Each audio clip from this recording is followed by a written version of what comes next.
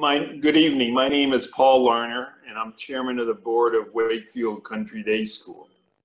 This is the second in the series of WCDS Fall Online Speakers Series. Tonight, Flint Hill resident Ralph Bates is going to speak to us about bird watching in Rappahannock County and our surroundings. Ralph is an avid bird watcher, and although I've not been on an outing with Ralph recently, I still remember when Rosina and I spent an early morning in the hands of his expertise at Caledonia Farm. Ralph and his wife Gwen also have the distinction of being former Peace Corps volunteers in Central America. Before I turn the screen over to Ralph, I mentioned the schedule for the remaining two WCDS fall seminars, all at 7 p.m., and actually 3.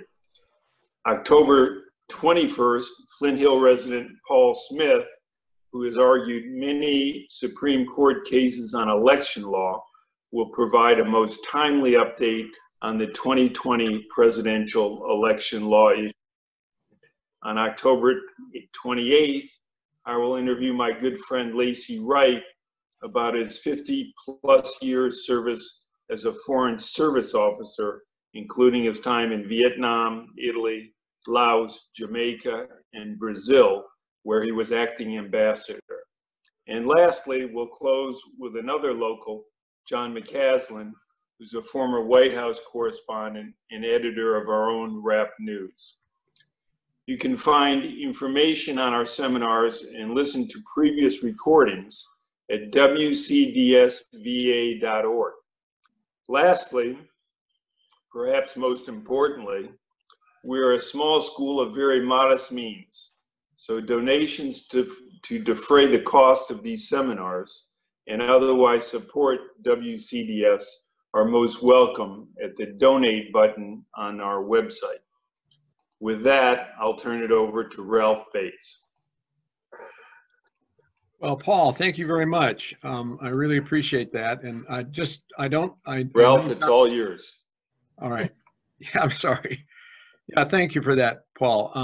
I want to endorse for the audience going to your next session with, is it Paul Smith, isn't it? I've just blanked. I've seen him present, and it is a wonderful presentation. And of course, John is always excellent. And your other guest, I don't know, and maybe I'll tune in. But anyway, it's really great to be here. Hello, bird lovers, and I'm assuming that you either are or by the end of this evening you will be. I would really like to characterize this talk that it will be an experience for all of you that is as real as a tweet. Or a real tweet, if you want to look at it that way. Now, I know that's a little obscure, and my daughter, who's now in her 40s, would be saying when she was 9 or 10, "Oh, Dad, you're so corny." Anyway, so I hope this truly is a tweet for you tonight. Anyway, I can't see you if you raise your hand, so I'm not going to ask you to do that. But my assumption is, especially since there are a lot of students in the group from the school, that many of you, if not most, are beginners in the birding area. And so in terms of trying to figure out who the audience would be, it is kind of positioned a little bit more toward beginning birders. And I just want to admit from the outset that I consider myself a beginning birder. I'm 78 years old. However, I did begin birding in the 4th grade, if you can believe that. It was because my 4th grade teacher, Miss Wallace, had a contest for a number of us, whoever wanted to participate, to go out and observe birds in La Crosse, Wisconsin on the western side, and then come back to class and report on the birds. And for every one of the birds we got that she would validate we got a little sticker. Some of you remember those. In this case, it was just a picture of a bird. And so I had a competition with the students, and about 8 of us participated. And Mike Crandall and I came out on top, but I was on top.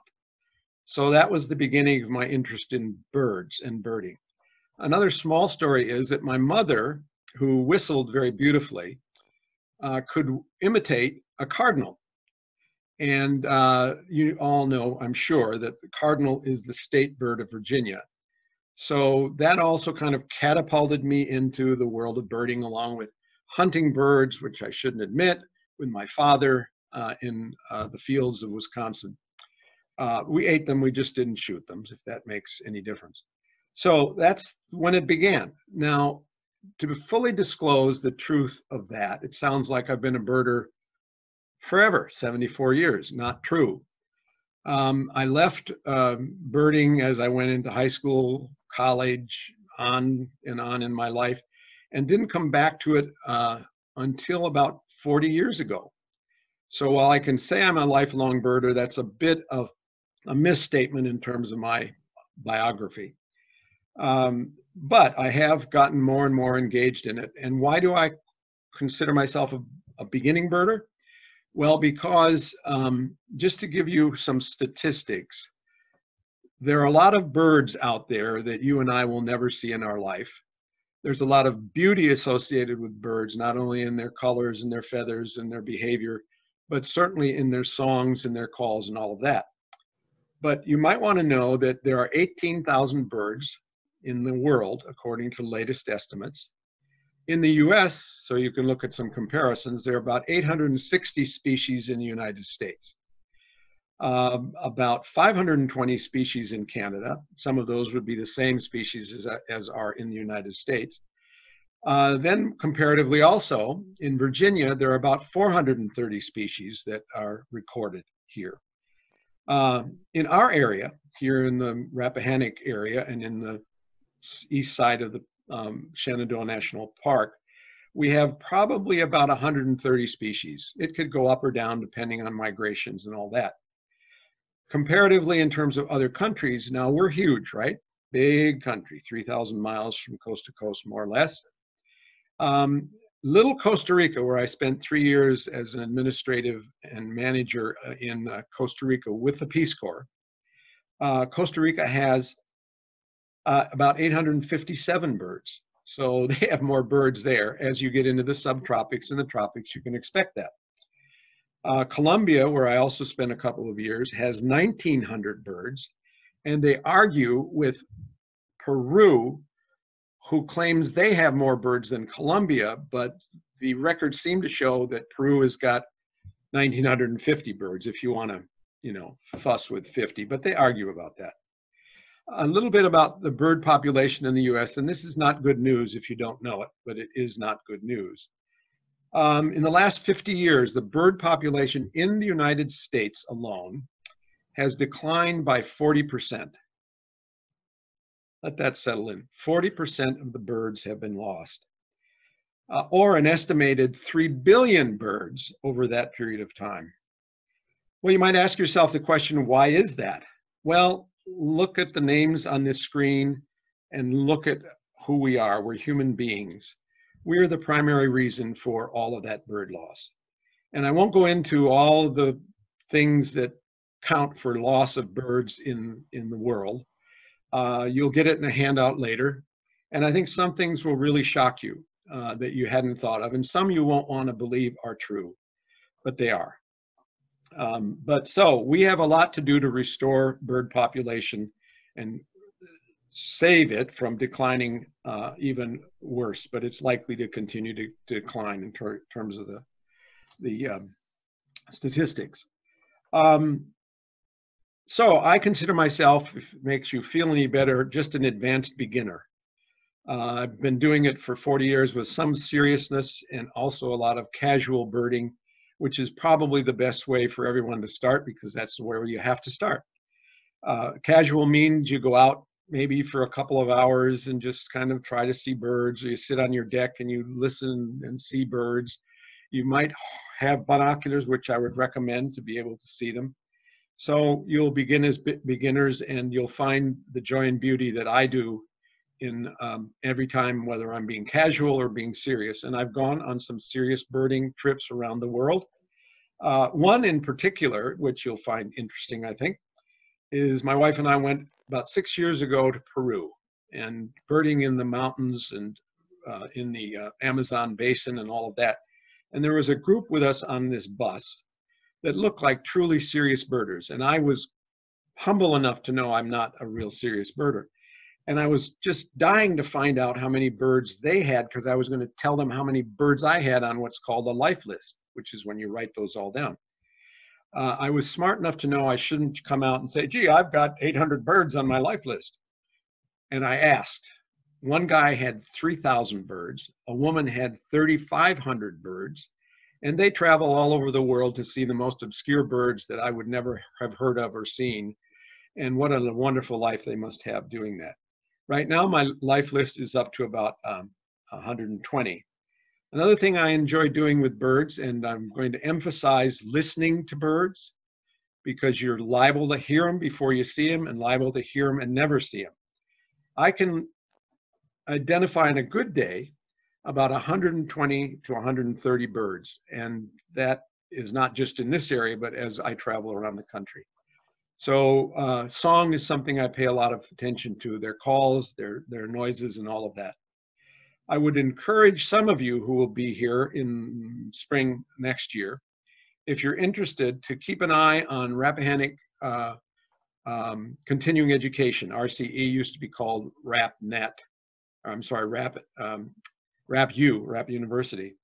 And I've missed the 4th year because of COVID, and I hope to have the 4th year to be able to take out 10 to 15 people on a wonderful private preserve about 5 times to spend a couple hours every morning, starting at about 6 or 7 in the morning in the spring, to learn about how to see birds, identify them, what you need to be doing to be effective at that. So that is a little bit of my background, and I'm going to ask you to make mental notes if you have questions you want later. And I want to move on to a bird video. And the reason I want to do that is because it will introduce you to a number of things about birds. Number one, this is about winter birds in our area. And you'll see birds that you probably don't recognize, even though you might have if you saw them in the summer and the spring. But it'll also give you an idea of the confusion sometimes there is in identifying birds. Now, the cardinal is not hard to identify, right? I'd ask you to all raise your hand if you've seen a cardinal, but you couldn't raise your hand because I can't see your picture.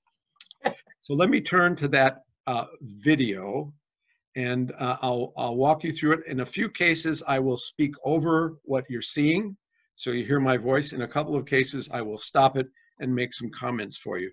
But this is a chance for you to see the beauty of birds in the fall, which, remember, we're in the fall and winter. So you're going to be able to see these birds from now until the spring, and they're very common to hear.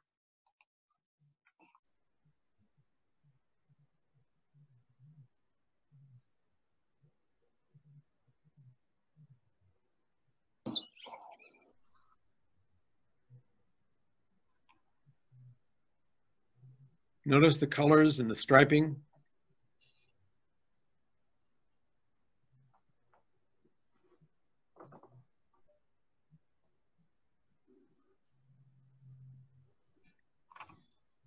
I don't think I've ever seen those.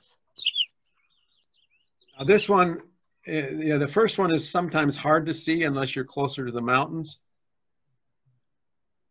The purple finch is also not as common, but you can see them moving in and out.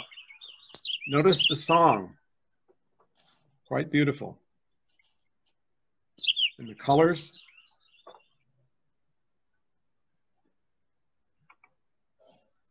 Lovely bird. Okay, now this is a house finch. The song is different.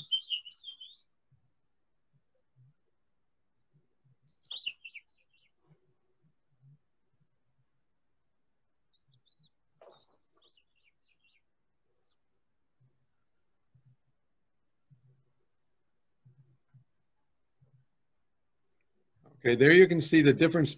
There you can see the difference between the finches, and I still sometimes get confused.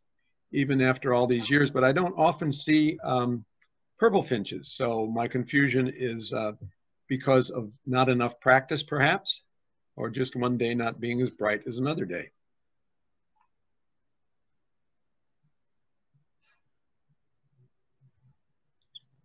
Now we all know the goldfinch, right?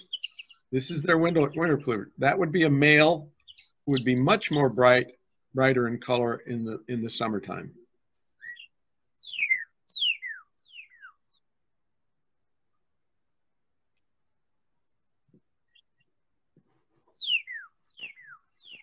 The cardinal has many songs. That's one of the common ones.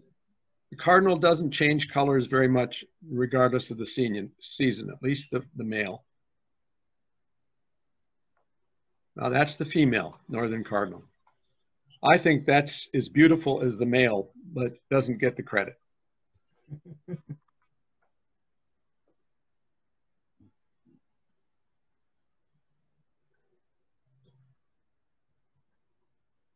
Look at that. Aren't those gorgeous?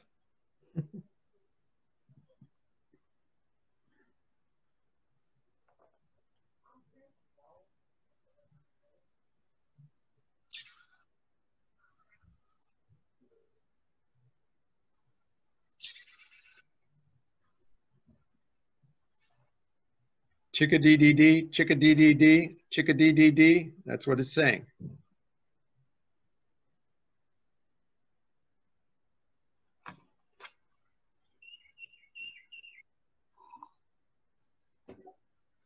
One of my favorite birds, and I can imitate that bird and call it over.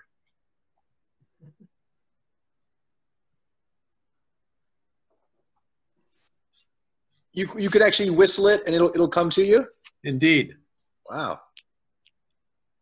They also have many songs. I can't do all their songs though. This is the female downy. Now notice the female's colors, all black and white. Now, what a surprise, there's a male. Gets the little red topping. Very common.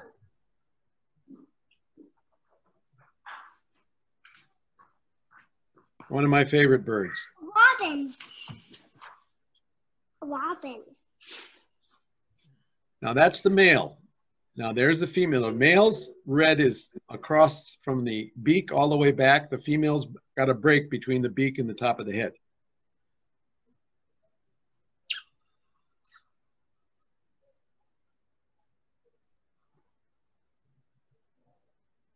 I like these ones. Yeah, they're really nice. They're not often you don't see them. I mean, there's sometimes you got to be more into the forest area. This one's so common. I love it. I can't imitate that one.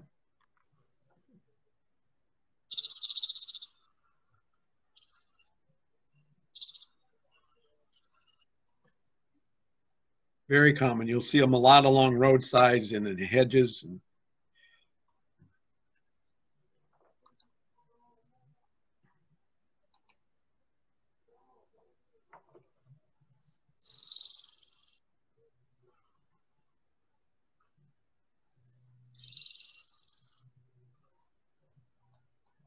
The pine warbler, warblers in general, are what people really want to see on my birding, in my birding class in the springtime, because their color is very different by that time. And of course, they are one of the prettier species of birds. And in the wintertime, I have great trouble differentiating between many of the warbler varieties. But it's kind of the premier species of the bird kingdom in our world here. Because they're rare or beautiful, or? You're breaking up. Why are they the premier species? Because they're the way they look or the way they sound, or? All of those things. This is a relatively common warbler here that you're likely to see. Pine warbler a little harder. Okay, no orange crown on that one, right? because they're losing their color or lost it. Aha! An orange crown, hardly distinguishable. That's what's exciting about bird watching.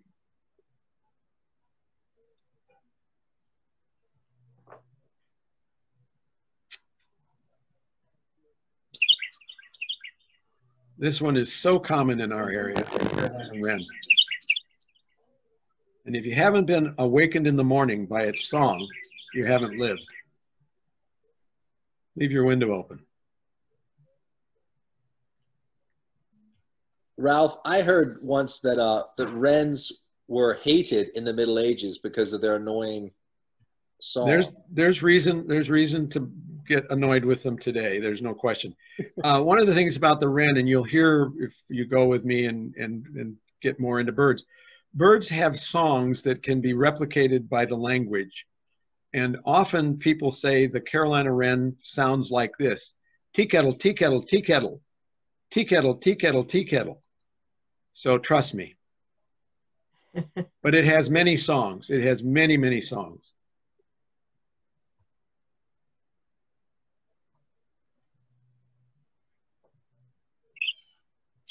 One of my favorite birds. Noisy, collective, in groups, flocks, big and scare all the other birds away, but that's not.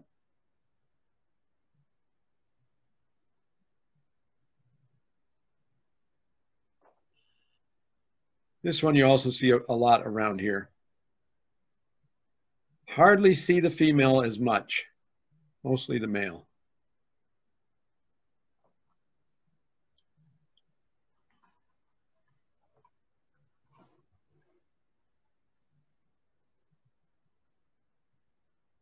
Now, if you haven't heard this one, you're missing something.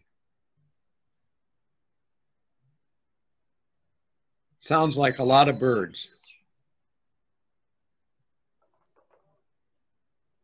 It's one of the best mimic in the bird. Let me just stop here for a minute. About the mockingbird, they hang around the houses, so you should be able to hear them almost any time of day. They sing on and on and on. Along with the wren, you want to kill them sometimes because they sing on and on and on. But people think that the mockingbird has the most variety of songs that it mimics. Not so. We won't see it, but a bird called the brown thrasher has, believe it or not, 1,500 mimic songs. 1,500. The mockingbird has a couple of hundred maybe, but pales by comparison.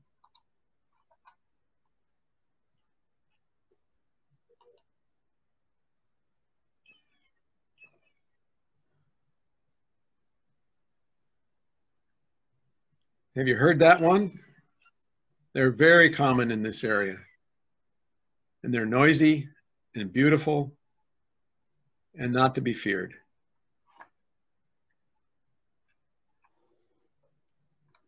I'll stop on the red-shouldered hawk, and let me just say this.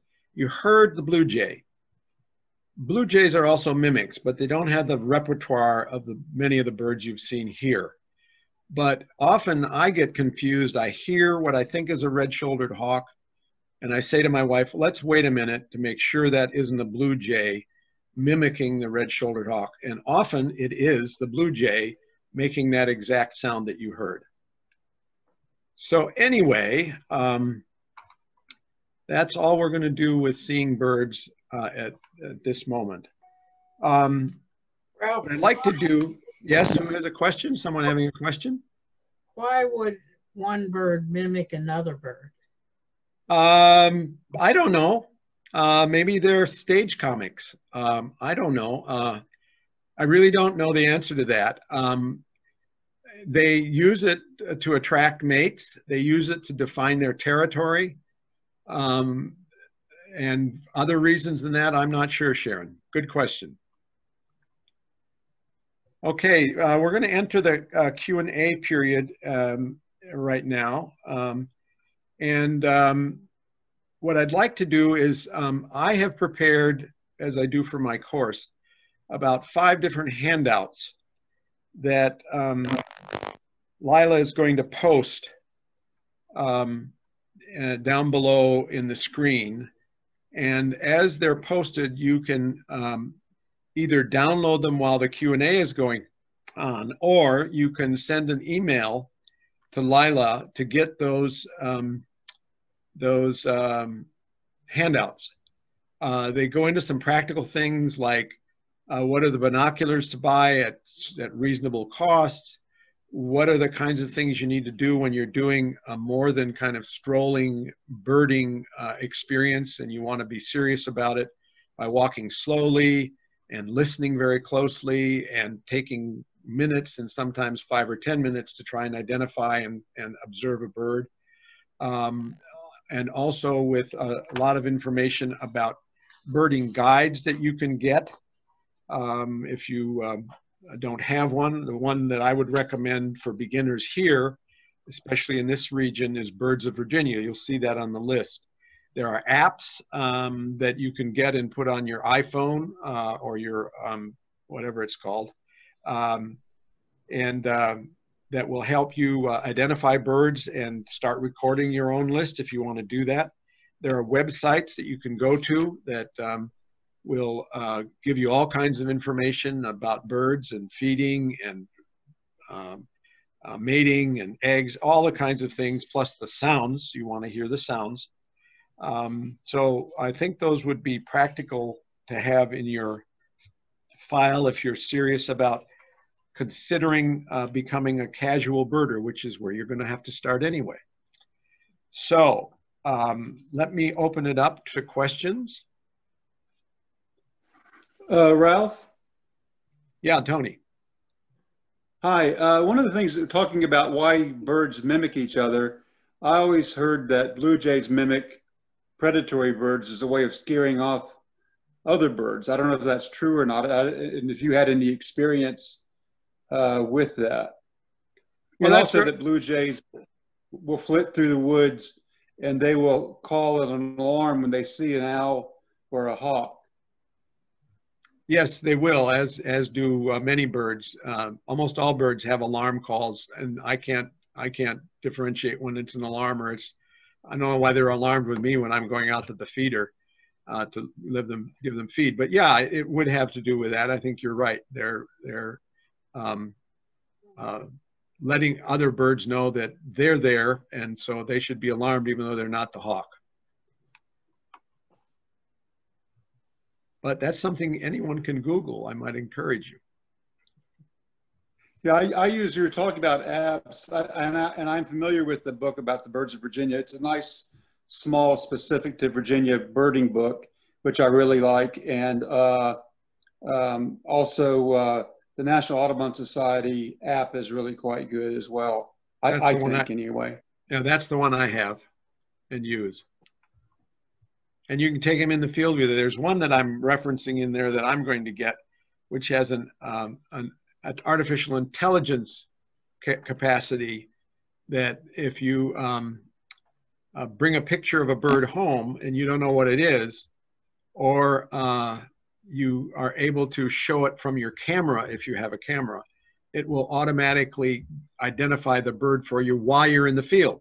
But you've got to have some connection with the internet or whatever to do that. So it's evolving to make it a lot easier for us to really get deeply into birding. Other questions? I was recently given a hummingbird feeder with that red syrup, but I think I've heard it's not good for them. Well, I wouldn't use the red syrup. Do a 1 part sugar to 4 parts water mixture and use that. You just heat it up enough so that all the sugar dissolves and you pour it in.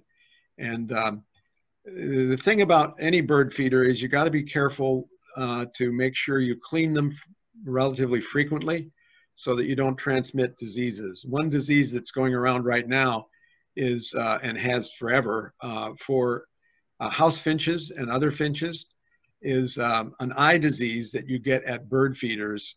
They get. Other birds don't seem to be bothered by them. but they can go blind and then they can die. Wow. Other things. Cole, you raising your hand? You're muted.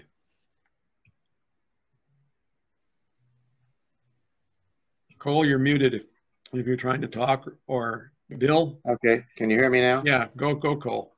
Okay. Yes, I live in Woodville, and we have mockingbirds here. And on the Red Oak Mountain, which is just next to Woodville, which is at 1,300 feet, there's Yeah. no mockingbirds up there. Do mockingbirds not like to be at altitude? I don't think it's altitude. Mockingbirds tend to like to hang around populated areas. I'm assuming that's because there's a lot more food for them that's easy to get. There might be other reasons too. Could be territorial in terms of other birds that dominate.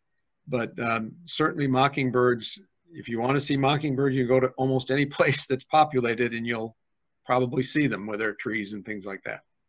Best answer I can give. That's been my experience too. I live on top of a little mountain at 1,500 feet elevation in Bean Hollow near Flint Hill. And I've never seen a mockingbird up here, but as soon as I get off the mountain and into Bean Hollow, they're everywhere. Yeah, they're smart. They've adapted to all the people on the earth. Bill Bynum, where did you go? Hi, Ralph. Hi. Yeah, you mentioned that you always see the male, mostly male redwings and not the female. Is that Right. because there's more males, or just because the females have different habits and just don't come out, or what's that about? Well, I'm not entirely sure. I think it has to do with the females stick closer to home, and they probably move on after the birds have fledged and gotten out of the nest and all of that. But I'm not sure. That's a good question, worth investigating. When I was on a birding expedition for 6 days down in South Texas, I had the very exciting experience of witnessing thousands of red-winged blackbirds and other blackbirds around granaries down there. And as far as I could tell, there weren't that many females in that population either. Now, I don't know why, and I suppose I should have asked the bird expert that was our guide, but it was just amazing to see that many birds at one time. Same with boat-tailed grackles, and we saw about 5,000 of those in the time I was there. About 5,000 redhead ducks in formation flying out of the preserve. Who knows where they were going, but really quite something. Anyone else? I have a question. I wanted to ask about a murmuration. I saw one the other day, and of course, you can't tell what they are. One, is it just grackles, or is it? I'm sorry, Madeline, you were breaking up.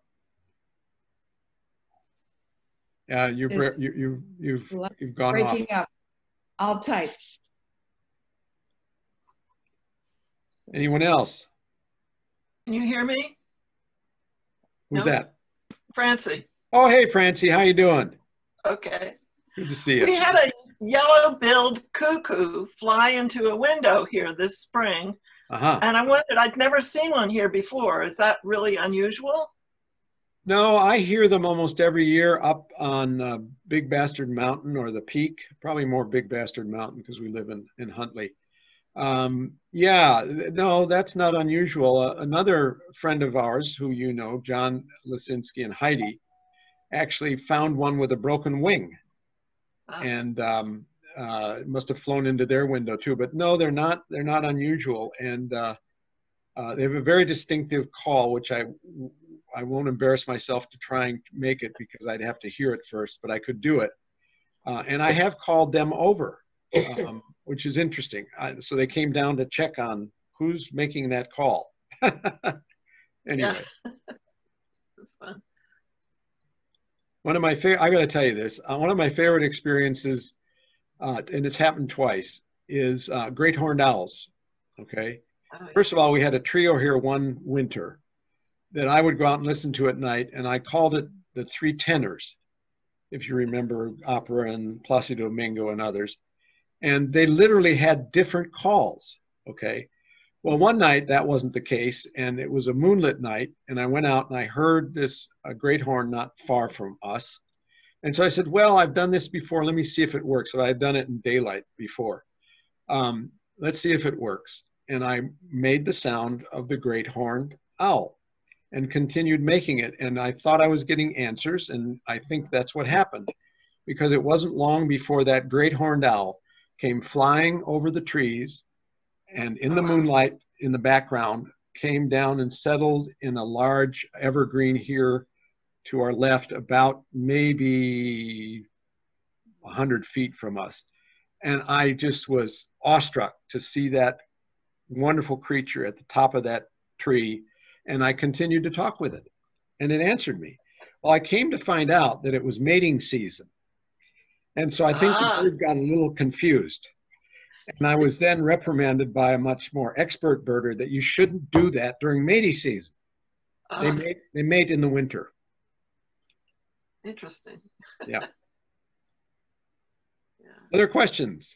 I have lots of stories, but I don't know if we're going to run out of time if Paul pulls the plug. I'm going to try again, Ralph. I don't know if you can hear me. Yeah, I got you.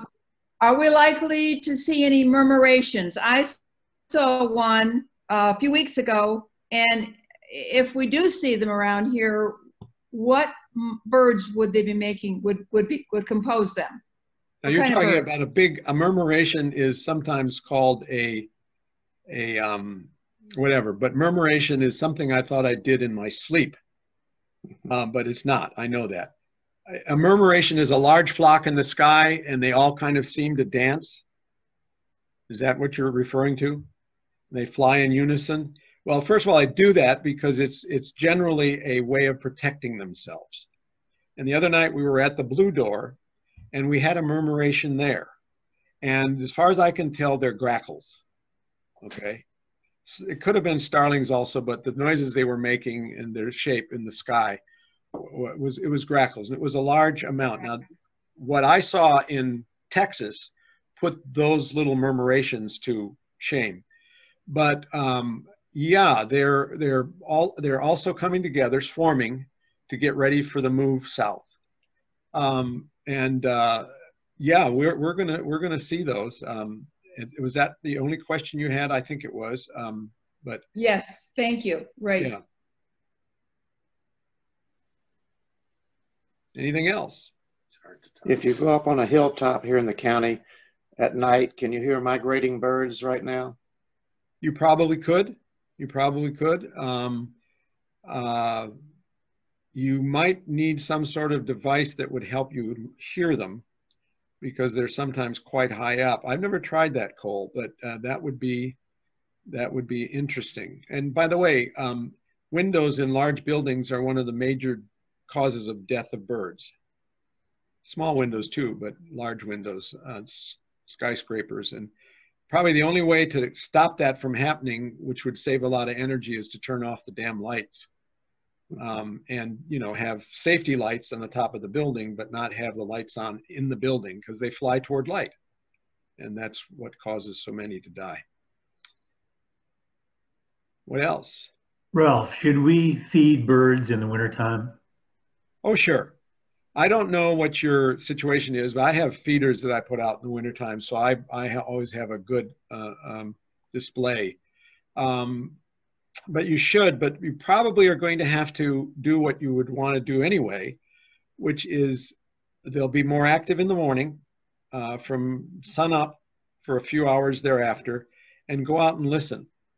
And if you listen, if you're around some trees or if it's not just open field, you'll get a sense of where they are, and you might even begin to be able to identify who and what they are. But that would be, with your binoculars, give you a chance to see them. If you have feeders, no question. You'll see them on road signs, you'll see them on wires, you'll see them, especially birds that live that way. So yeah, put some suet out and you'll attract woodpeckers.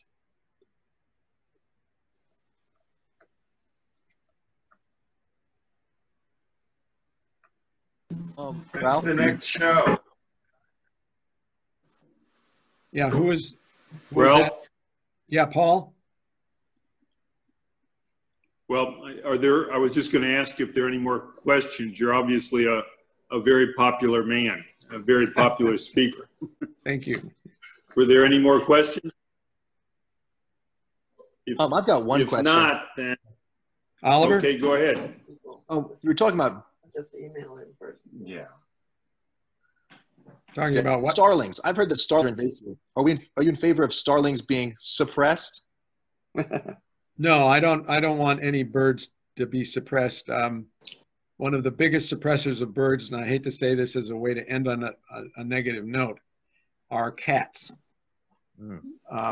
They kill not house cats as much as feral cats, but we have some incredible number of feral cats. There are an estimated 60 million feral cats in the United States. And of course, to kill a feral cat in this state is a felony. So we wouldn't be doing that. There are about 95 million domestic cats, and I urge people to keep them inside. They're not meant to be outside, I'm sorry.